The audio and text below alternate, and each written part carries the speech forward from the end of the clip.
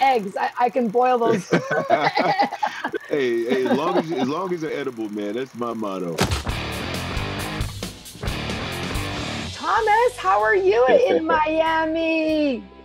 I'm doing well, Melissa. Thank you for having me.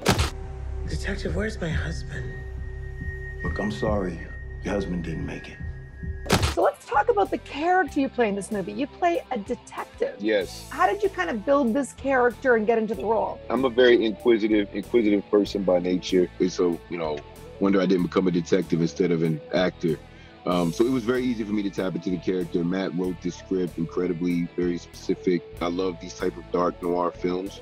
That's actually the type of film Matt and I shot before this one. So it was a great experience. I can't sleep because of you.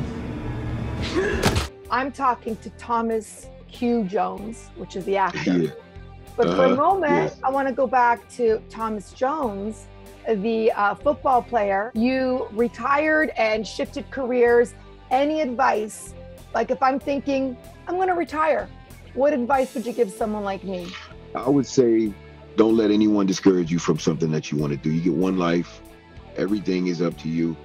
If you believe it, you can achieve it. That's 100% true. Well, that is well said, because sports and you could act. Like acting's pretty much my thing. So I don't know what my retirement career is going to be.